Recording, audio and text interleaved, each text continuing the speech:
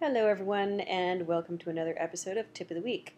So due to some questions that were asked on the forums about how to do things like folds around the elbow, I decided this week to talk about that. So let's call this Tip of the Week elbow fold.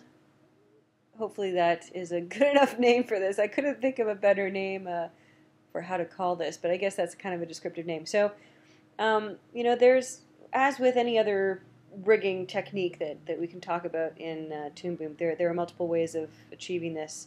But what I'm going to show you here today is actually something that you could do in Animate Pro, or Harmony. And then I'll show you something else next week that's something that only can be done in Animate Pro and Harmony, which is something really cool. So if we look at the rig that I've done here, what I'll show you this week is how we can set up these types of folds around the elbow and how we can animate those kind of folds. And then what I'll show you next week is how you can do something like this, where, I'm going to zoom out here, where you have something like a sleeve and you could animate the position of the sleeve up. And you see as I'm animating this, it's like showing or hiding, the sleeve there on the arm. So there's an arm layer underneath it, and then there's a sleeve layer that, if you want to push the sleeve up, if the character is pushing the sleeve up, they can actually push the sleeve up. So that's what I'll show you next week. But let's start with this week. And so what I want to show you this week is how we can set these folds up here. So I prepared some artwork for this week, and let me show you what I did. I've got an upper arm layer, and let me just zoom out of my drawing view here so you can see what I've got. I've got an upper arm layer. If you are working with the pencil lines, then when you are doing things that are going to require patches that are overlapping each other, it's sometimes easier to do that with brush lines. So I did do this with brush lines. I started out with a pencil line version of it. And sometimes when I'm doing a rig, if I know that I want to go back and modify the size of my or the thickness of my lines later, I'll do two versions of the same drawing. I'll have my brush line version that I can use for my patch, and I'll have another version of this drawing that will be a pencil line version, so that I can go back later on and adjust the size of the line and recreate my patch from it very easily. And so in this case, I've got just this version that's a brush line version of this drawing, but you could have two drawings in there. And when you are doing pencil lines, it helps to have the actual pencil line separated from the fill. And in which case, if you're using Animate Pro or Harmony, or if you're using advanced mode on Animate, you can separate using these sublayers.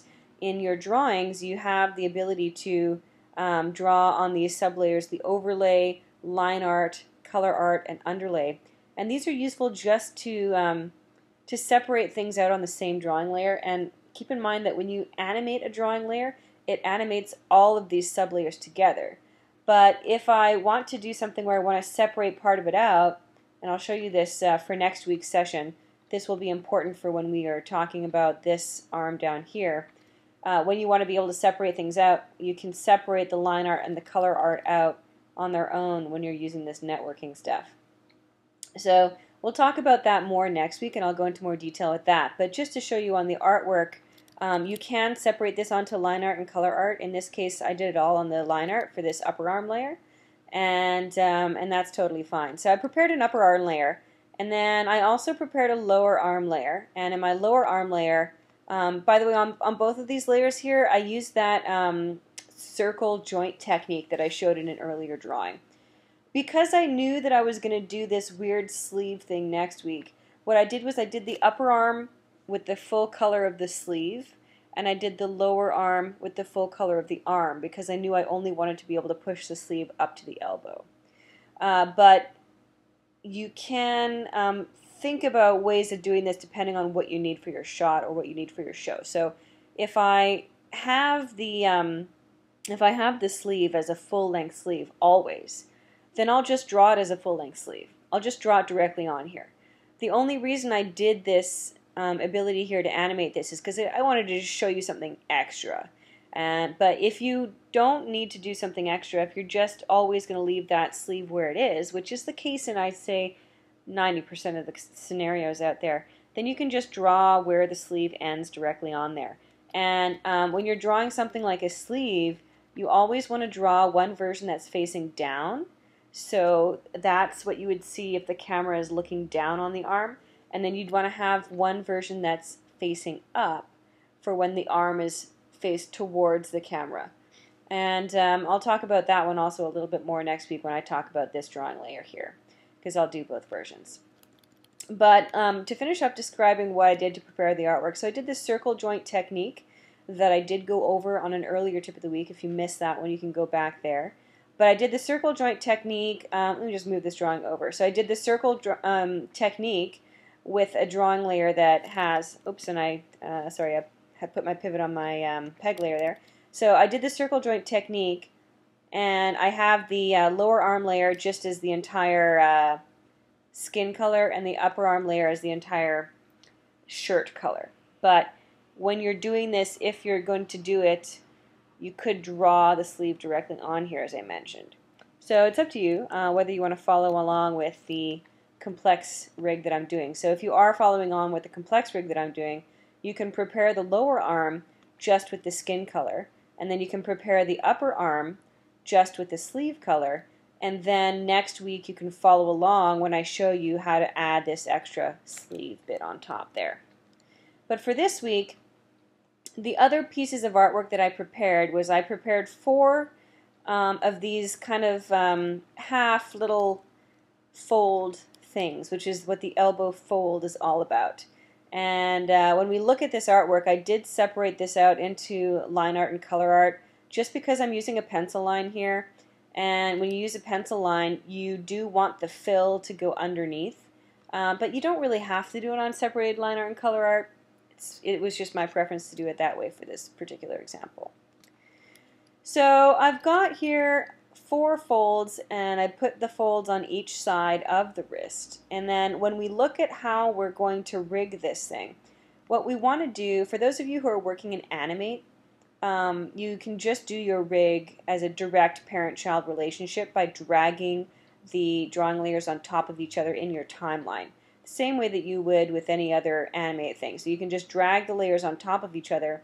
In this case, I'm working with peg layers. If you are working with peg layers, then you can do that. But if you're in Animate and you're not working with peg layers, you can just drag and drop those directly on top of each other. And in terms of how you want the hierarchy to look on these 4 drawings, that's kind of subjective, because no matter how you animate this thing, you're going to have to do some adjustments. So let's say if I want to take this lower arm and I want to bend the lower arm, I'll show you what the rig looks like after, but let's just start by looking at how the end result works. So if I go up the parent to the parent, and I have a parent peg in this case so that I can gather together different layers. So in my parent peg, I've gathered together the lower arm layer and the sleeve here, the downward facing sleeve, and 2 of the folds. But if I animate this upwards, you know, I'm always going to have to make adjustments here. So the folds follow the arm, which kind of does something useful. But on the other hand, and I'm just going to turn on peg selection mode on my transform tool because I'm using pegs here. But okay, so if I rotate that arm upwards, I still need to make adjustments on this to make this make sense. Like, I can't just leave this looking like this. That doesn't look good. I would have to go back on each of these folds and kind of just make some small adjustments there so I can animate those looking like that, and then I can take the lower one and I can kind of make them match. So on and so forth. But those adjustments don't take me very long to do, and the end result looks pretty good. And obviously you can fiddle with these, and maybe you need an additional fold. Maybe you have a fold that appears only when the elbow is bent. Maybe you have a sharp elbow instead of a round elbow like I do here. It really, it all depends on what look you want to get out of it at the end. And we're very flexible here on what we can do, because you're defining what these drawings look like and the positioning of the drawings yourself. And I think it kind of makes sense when these things line up with each other, but they don't really have to. I mean, you could have a fold that goes like that. They're like overlapping folds. But the only thing to be aware of is you want it to make sense while it's animating.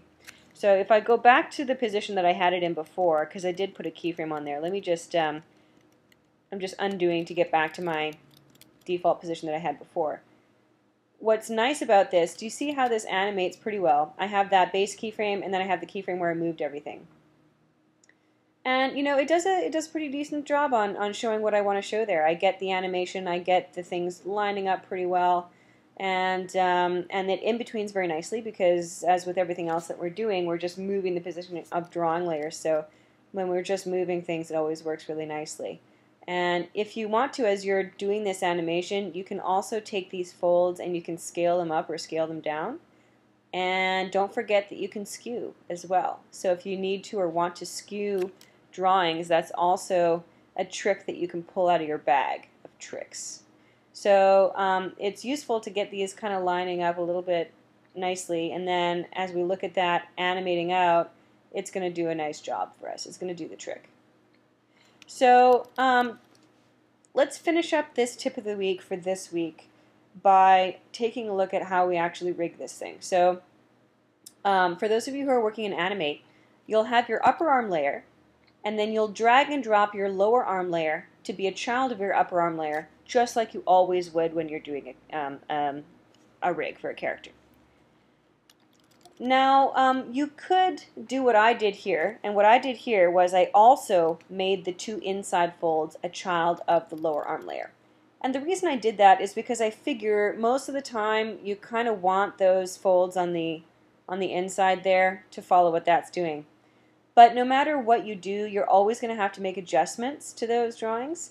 So it doesn't really matter whether you make the folds a child of that lower arm or not. I think that's up for you to decide on your drawing whether it makes sense for your drawing for them to be, because no matter what you do, you're going to have to do a little bit of adjustment here.